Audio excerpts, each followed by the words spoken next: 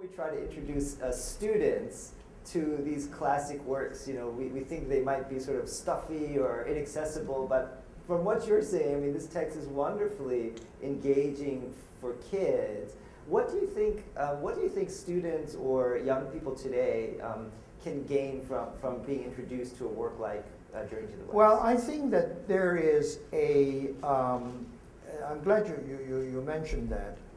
There are a couple of things, which is the third. The second reason is strictly personal. As I said, I learned Chinese first hearing it as oral stories. There were no televisions, no YouTubes back in those days, all right, in the early 1940s, to relieve the terror as well as the tedium of war. My grandfather was a wonderful storyteller. This was one of the human beings' oldest and the most trustworthy, for me, way of telling a story. And I was very grateful to have a grandfather who was a terrific tale teller. And he told the story, sometimes straight, sometimes adding his own little embroidery to the story and so forth. And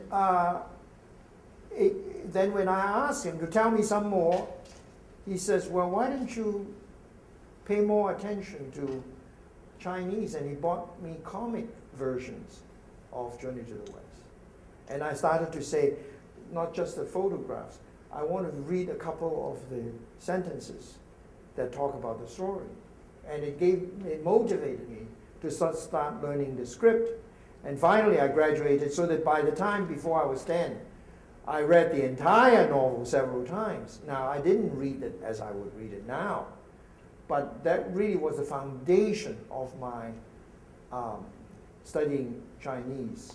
And that in itself is an indirect answer to Chris's question, because the tale is really marvelous in the sense that I think it attests to its popularity, because it has very differently individualized characters that are also can be seen as representative of a wider community. All right? In fact, I would challenge any Chinese who knows the story now, can you think of a more funny figure in Chinese literature, ancient or modern, contemporary, who is funnier than the pig?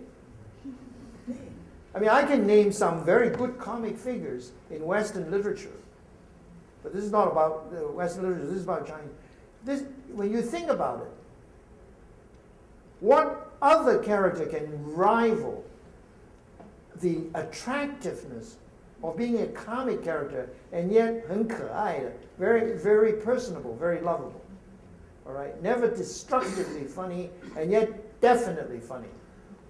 A pig who loves to eat, who loves sex, who loves, as soon as he was going to help the monk on a pilgrimage, as soon as the monster appeared, he says, let me go first to have a nap first, and I'll fight with you. You know, I mean, anything that he could get out, this is, and the characterization is consistent and so forth and so forth.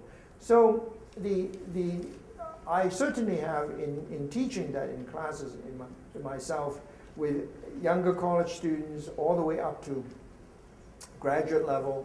But what I'm very proud is that over the years, and I have a small stack of letters written to me by high school students. It's getting down to the high school level now. This was before, in fact, the abridged version came out. I was very, very surprised that some high school had chosen to read passages from the unabridged version. And one girl, her email address is called Karate Girl, and she's from Denver. I don't know her actually, given the I don't want to disclose it, but it was very funny because she is only she was a sophomore last year. She's thinking of applying to the college of the University of Chicago because she had read the entire 4 volumes, 100 chapters. And she said, I promise her, I said, if I'm well, even though I'm not teaching, I will meet with you, and we can talk about the journey to the West. So it is a work that has many, many layers.